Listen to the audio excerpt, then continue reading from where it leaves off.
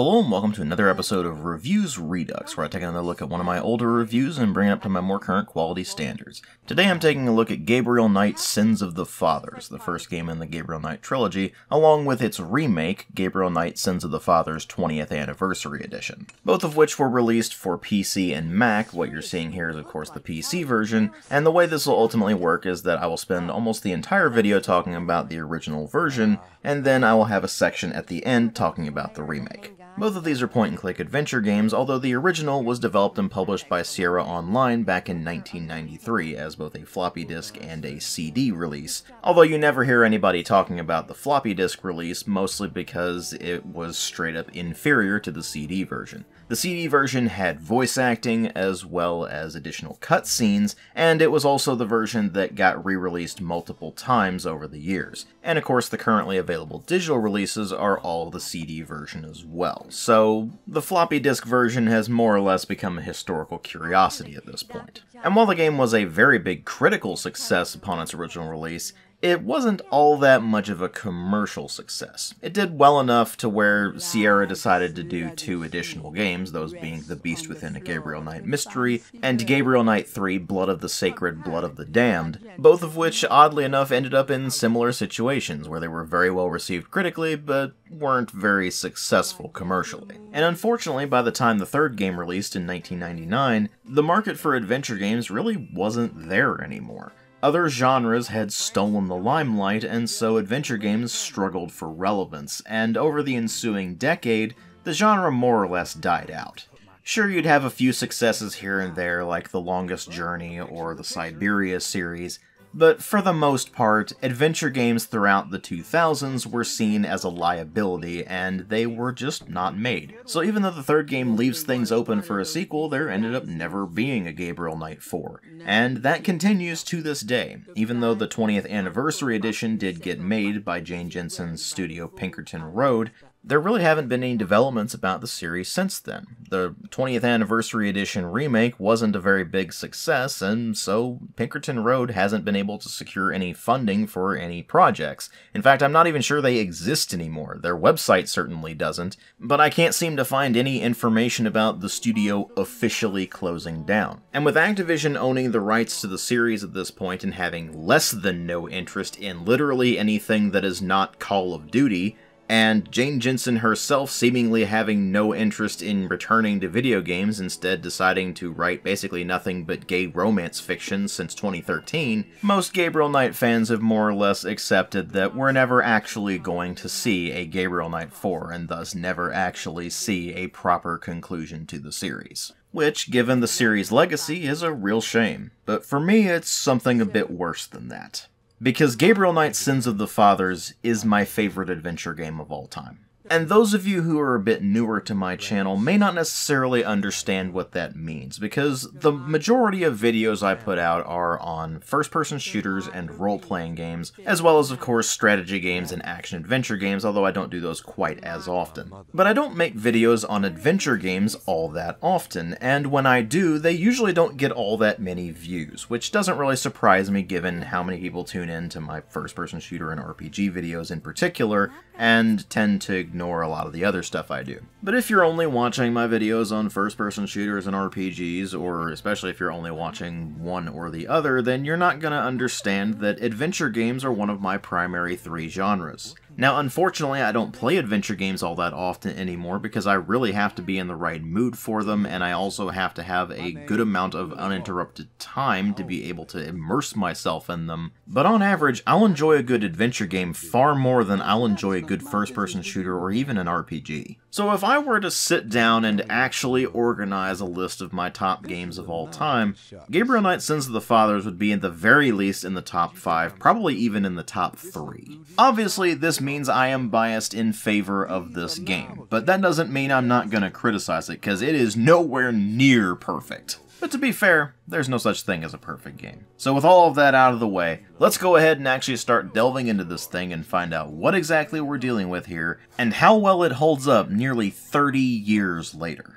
And like always, we'll go ahead and start with the presentation, which in the original game's case is entirely composed of pixel art, and very good pixel art for the era. Which isn't exactly surprising given that Sierra and LucasArts were basically in a constant back and forth between the two on who could one-up the other in terms of adventure game tech, and even though they went for something a bit more realistic in the art style here than what LucasArts was doing, for example, it actually still holds up extremely well to this day. They packed quite a lot of detail into the pixel art, and even if you do upscale it to 1080p and adjust for the 16:9 aspect ratio like you see in this video, you're still getting a game that looked great in its genre at the time it released, and it still looks good to this day because it is aged rather gracefully, as a lot of those old school retro pixel art games did. There are certainly some quirks here and there that are worth mentioning. For example, some of the animations are a bit simplistic, and sometimes their reach exceeded their grasp a bit with regards to some of the visual details they were trying to pack into things, and you end up with something that's a bit too pixelated to really tell exactly what it's going for, but you can still muddle through all of that without much difficulty. And because everything is detailed enough, and the interactable objects stand out from the environment a bit more, you don't really run into situations where you have to do a whole lot of pixel hunting, where there's just that one pixel that you're missing and you have no idea where it is. That, combined with the very clean and intuitive interface, makes it a very easy game to just pick up and control without any real difficulty, and given that some people would describe this as a horror game, but it's really more of a supernatural thriller, the strong visuals go quite a way in enhancing the game's atmosphere.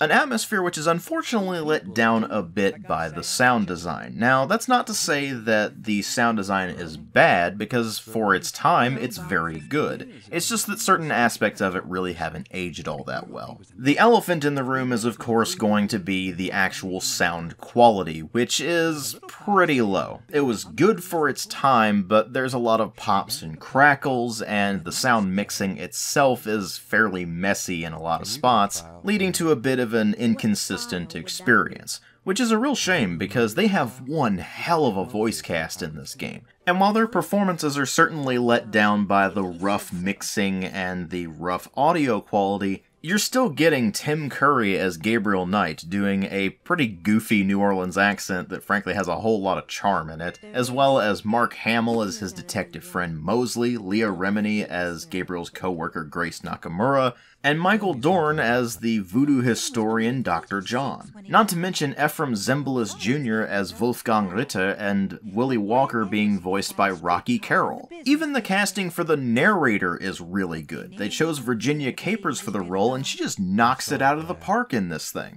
And while the rest of the actors aren't quite as well known, they also do a fantastic job. In fact, it's surprising that the voice acting in this game is as good as it is when you keep in mind that this game released in 1993 and voice acting in video games was a very new thing. Despite some of the lines being a bit cheesy and the audio quality getting in the way of things, there is a surprising amount of character depth and emotion conveyed through the voice acting in this thing, and it just has this sort of inimitable charm about it, where it pretty carefully skirts the line between being too serious and not serious enough. So even though some of the accents are a bit cheesy and some of the lines themselves are a bit cheesy, they're delivered well enough to where you can still take them seriously when something serious is happening. But then when something a bit more lighthearted is happening, it still works. It also helps that there's a good amount of snappy banter in the game, and the characters are fleshed out enough to where you can actually believe they are proper characters,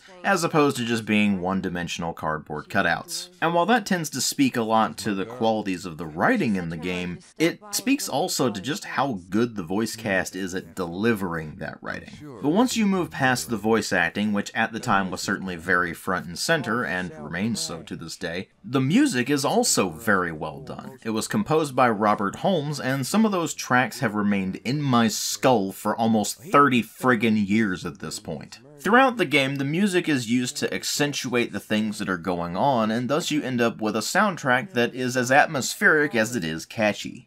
In fact, if there's really anything I can complain about when it comes to the audio, it's just the actual audio quality and the mixing, and the fact that the sound effects just get the job done. There's nothing particularly impressive about those. But as for the voice acting and the music, well, sure, the music holds up a lot better than the voice acting does because the music is all in MIDI tracks and isn't really subject to audio quality issues, but once you get past the audio quality issues, the voice acting still holds up really well too. And when you bring all of the presentation together, you end up with a game that has aged pretty gracefully for the most part. It was fantastic to look at and listen to back in its day, and while the audio quality in particular has suffered over the years as audio quality has improved in games dramatically, that issue really doesn't detract from the experience as much as you might think it would. But of course, what really matter here are the story and the gameplay, and I'm going to go ahead and talk about the gameplay first because there's a lot less to talk about in that regard.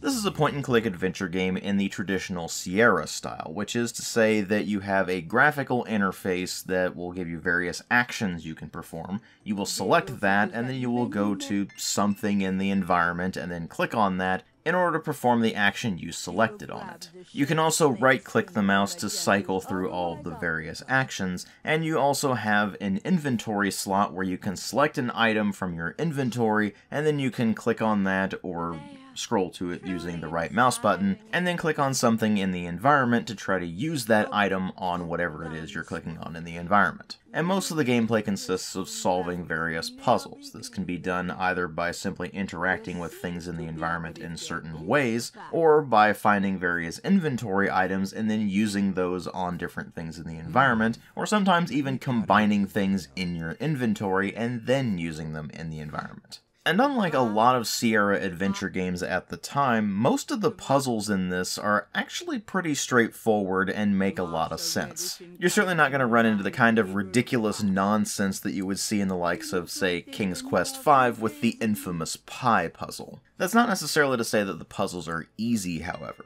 If you're paying a lot of attention to the various things that you're running into throughout the game, if you're exploring a fair bit, reading all the documents you're finding, and that sort of thing, then you're probably not going to have too much trouble with the puzzles. There are a few puzzles that are timed, but it's pretty obvious when they're timed, so you're not really going to worry too much about those either, and as long as you're following the mantra of save early, save often, which is something you should be doing in basically every adventure game anyway, then you'll find most of the game is pretty smooth sailing. The game is split into 10 days, and at the beginning of each day it will give you a few lines of verse that will give you a hint about things that are about to happen during that day, and even though a day will only end once you've completed all of the major story elements for that particular day, there are actually a few things you can complete technically out of sequence, and by that I mean they are available from the beginning, and there may even be the clues you need to be able to solve that puzzle early on, but there's just certain plot elements that are revealed later on down the line that give you the context that will bring all of that together. The same kind of thing goes for certain locations, where they're available early on in the game, but you can't really do anything there until later on. It's just there for you to explore and get familiar with, so that when you get further into the game and you get to that point where there is a puzzle in that location, you'll have an understanding of what that area is and what you have to work with.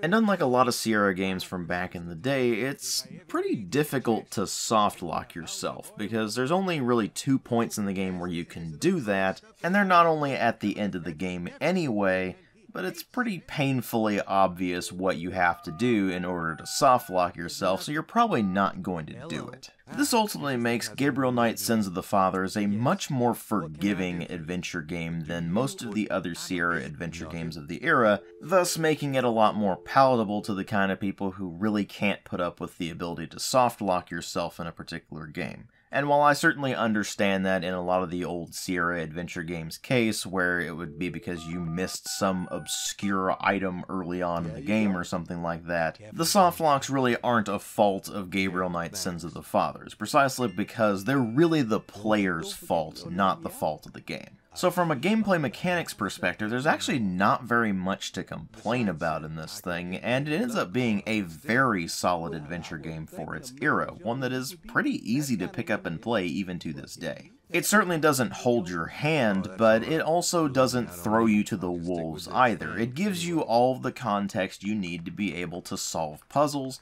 And the puzzles in this game are generally grounded enough to where you don't really need to worry too much about the where do I go, what do I do syndrome that tended to plague a lot of the old school Sierra adventure games, or just adventure games in general, that kind of moon logic that was infamous for the time. But what about the story? Because that's really what's going to make or break this thing for you. Well, the story takes place in New Orleans in June of 1993 over the course of 10 days, and you take on the role of Gabriel Knight, a novelist who also runs St. George's Bookshop, along with his employee Grace Nakamura. Gabriel's writing a horror novel based on the so-called voodoo murders, a series of gruesome murders that have been taking place in the city as of late, and which have been baffling the authorities. Gabriel himself has been suffering from nightmares as of late, which have been strikingly vivid and very consistent, which has definitely set him on edge. As Gabriel starts to investigate the voodoo murders looking for material for his book, he starts to realize that even though the authorities are saying that the voodoo angle is faked, that may not necessarily be true. And so a lot of the game is spent investigating voodoo and learning more about the religion and its roots, and how those influence the voodoo trappings found at the various crime scenes. And along the way, Gabriel ends up running into a socialite named Molly Hagetti, who he more or less falls in love with instantly, and thus you're also trying to pursue some sort of romance with her. And there's also the matter of Gabriel's nightmares, which intensify over the course of the game and get more vivid and expand their scope as time goes on, and how that relates to his family legacy, because as it turns out, both his father and grandfather were also plagued by nightmares. Now, it is worth noting that this is a mystery story, and as such I want to avoid spoiling it as much as I can, but suffice to say, as you continue to find more clues and explore the various plot threads, you start to realize how a lot of things are much more connected than they initially seem, and by the end of the game you have a very good understanding of all of those various plot threads and how they all relate to one another, if they relate to one another at all, and you understand the greater mysteries. And it all builds towards a rather intense conclusion, where you'll get one of two different endings depending on a choice you make at the very end, although only one of those endings is considered canon, and would be carried over into The Beast Within, a Gabriel Knight mystery, and of course Gabriel Knight 3, Blood of the Sacred, Blood of the Damned. And while the story does take a bit to really get going,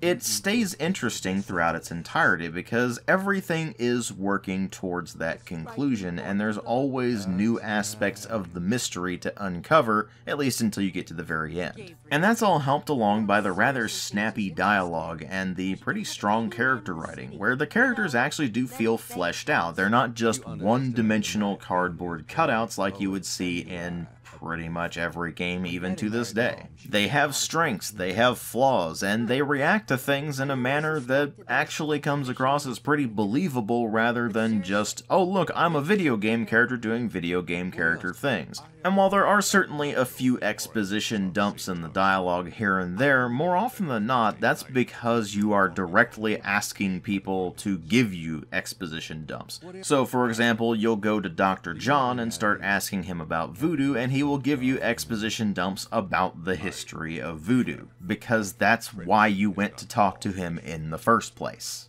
Whereas if you're talking to, for example, Grace, you can ask her for a lot of information about herself and what she thinks about the city and all that sort of thing, and some of the ensuing banter between her and Gabriel can be rather amusing, but you don't really need to talk to her about those things. You can just keep it simple and just ask her for your messages and ask her to conduct research for you, and only ask her about things that come up during your investigations. And really the only character I would describe as having pretty unnatural and stilted dialogue is the Professor, although to be fair, I have run into people throughout my time on this miserable planet that actually do act the way he does. So even though those conversations do end up being stilted and awkward, it's still actually pretty believable. And between the rather snappy and believable dialogue, which has quite a bit of rather good banter in it, and the rather interesting plot, you end up with a story that is pretty riveting throughout the entirety of it. It's actually pretty easy to get attached to the characters, and as such, when shit starts to hit the fan, you actually do start to worry for their well-being, and that does create some pretty good tension when it happens. The end result, when you combine the story, the characters, and the gameplay, is a rather strong supernatural thriller that will definitely keep you very interested throughout, and which has ultimately become one of the best adventure games ever made. It did, however, get generally overshadowed by its two sequels, especially The Beast Within: A Gabriel Knight Mystery, which is generally considered a better game, although, again, the original is still my favorite in the series, and thus my favorite adventure game of all time. It's got a strong story and characters with rather strong voice acting for its era, which holds up surprisingly well to this day, and even the gameplay holds up rather well, both from the fact that just the general mechanics themselves are well implemented, the puzzles themselves are well implemented, and it also includes things like the tape recorder where you can go back and listen to the conversations that you've had,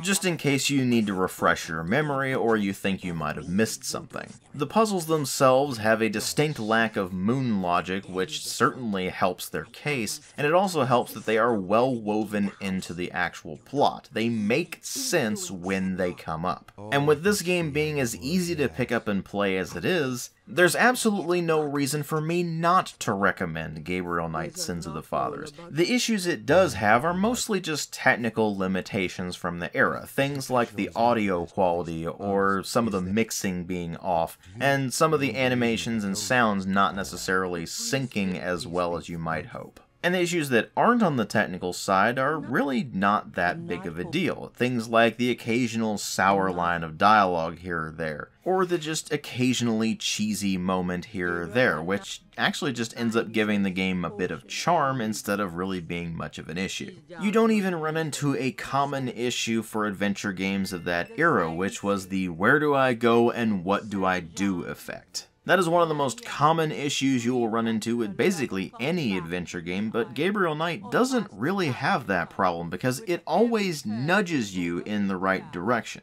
You may not necessarily know what you have to do to get there, but you can figure it out along the way because it gives you just enough to point you in the right direction without stepping over the line and just holding your hand. And while you could very easily make an argument for especially The Beast Within, but even Gabriel Knight 3 being objectively better games, that doesn't mean that Sins of the Fathers is a bad game or isn't worth your time. It is well worth playing for anybody who's a fan of adventure games, and if you're looking to get into the genre and are willing to put up with some of the game's rougher edges, it's also a rather good starting point for getting into the genre in the first place. And with the price of entry being as low as it is, $6 on GOG for example, I can easily say that if you are an adventure game fan and you haven't already picked up Gabriel Knight, then you definitely need to, and if you're looking to get into the genre, then this is a very good place to start. But then you might be asking yourself, well, which version do I try if I'm going to be going into this game? Do I play the original version of the game, or do I play the 20th Anniversary Edition remake? Well, I've played both, so let me go ahead and give you the rundown on what 20th Anniversary Edition does. It is a full-on remake as opposed to just an HD remaster. The first thing you'll notice is that they redid all of the visuals. Instead of it being 2D pixel art, it is now 3D character models and animations, with some 3D objects that those characters will interact with, but the rest of it all being 2D backgrounds. They also redid the existing cutscenes to have a bit smoother animation and of course be much higher resolution. They also put in some new cutscenes and a couple of extra areas that weren't in the original game, and did some retooling to the story and some of the puzzles so that they are organized in a different manner. The 20th Anniversary Edition is a considerably more linear version than the original, where the original had some locations where you could go to them early and explore them and maybe even solve some puzzles early, and the 20th Anniversary Edition has a very rigid order in which you need to do things. And the changes to some of the puzzles really don't help the game in any appreciable manner. If anything, they actually hurt it, because they add extra hoops for you to jump through without any real benefit, and some of the extra things they add into the 20th Anniversary Edition also require you to think more along the lines of the moon logic that was infamous among adventure games back when the original game released. So you end up with puzzles that really feel like they were put into the game to have extra puzzles and not because they actually benefit the game or its story, especially in any real appreciable manner. To give you a prime example, there's one puzzle that involves needing to get money in the original game, and in the original game it called for $100. You got that $100 by performing one action. And then in the 20th Anniversary Edition, you not only have to do exactly what you did in the original game, but you also have to drum up an extra $20, which you have basically no idea where to get. In fact, you'll only figure it out by wandering around and just looking at basically every random thing you can find, until eventually you find a vase that's been placed at your family's tomb and you have no idea why. And then a squirrel just comes out of nowhere and knocks the vase over, thus shattering it and revealing that it had 20 bucks in it. Now sure, that's a spoiler, but honestly, I don't care because it's one of the dumber things you'll run into in the 20th Anniversary Edition, and it is completely superfluous. There was no reason to add that to the game. The original puzzle was fine as is. They didn't need to add an extra hoop for you to jump through on top of it. But the one change which actually will probably make or break this thing for you is actually the change to the voice cast. For whatever reason, they couldn't just remaster the audio from the original game and had to re-record everything with a new cast, which also includes some changes to some of the dialogue which make it less snappy and less interesting. And the new voice cast is a very mixed bag. Some of the voices are okay, but others are pretty awful, like the new voice for Gabriel, and you end up with voice acting that actually ends up detracting from the experience rather than enhancing it like it did with the original voice cast in the original version of the game. I told you it's that voodoo book you're researching. That stuff can seriously screw up your karma. I'm sure that's it. Maybe I should write a horror novel on passive resistance instead. 7th damn night in a row. I told you, it's that voodoo book you're researching. That stuff can seriously screw with your karma. Unfortunately, I don't think my readers would go for a horror novel about fluffy bunny rabbits. The simple fact of the matter is that 20th Anniversary Edition would have been better served as simply an HD remaster rather than a full-on remake, because they actually changed things about the gameplay and the way the story progresses, and especially the voice cast as well. It actually ends up being a noticeably worse experience than simply playing through the original game again, and all going through the 20th Anniversary Edition did was make me want to play the original, which is why you're getting a Redux of Gabriel Knight along with this MTO of the 20th Anniversary Edition, because I originally planned on this video simply being an MTO on the 20th Anniversary Edition, and throughout the entire time I was messing with it, I was just like, man, I just really want to play the original game instead of playing this remake. And so eventually I said, you know what, screw it, I'm just going to play through the original game again and do a redux of that and throw this MTO about the 20th Anniversary Edition at the end of it, because there's really not a whole lot to say about 20th Anniversary Edition. It's just flat out inferior to the original game, even though it does run in modern resolutions and is more smooth in terms of frame rate, and it has a slightly simplified interface that is a bit easier to pick up and use than the original game's interface. But the changes made to the story and the puzzles were completely unnecessary, and the changes to the dialogue just leave the dialogue feeling less snappy and less interesting than the original. And when you factor in the noticeably weaker voice cast, you end up with something that just doesn't have the same kind of charm that the original game has. And as such, the only truly positive thing about the 20th Anniversary Edition is the reorchestrated soundtrack, which, honestly, you're better off just getting the soundtrack on its own and just listening to it and enjoying it that way. Because as good as the reorchestrated soundtrack is, it's not worth playing through the entirety of the 20th Anniversary Edition to experience it. So while I can wholeheartedly recommend the original Gabriel Knight Sins of the Fathers, at least the CD version, which is the version that is most readily available anyway, I really can't recommend the 20th Anniversary Edition at all, even if you are a fan of the series. And it's really not surprising to see that the 20th Anniversary Edition didn't seem to do very well. Its changes were ultimately a net negative to the experience, and people would just rather play the original, which is exactly what happened to me when I was going through the 20th Anniversary Edition. The more I played it, the more I was just remarking to myself, man, they didn't really do a very good job with this. I'd rather just play the original game. So I did, and it was one hell of a good time. If you're interested in getting a copy of Gabriel Knight Sins of the Fathers for yourself, I'll have links in the video description box to where you can pick up the game on either GOG or Steam.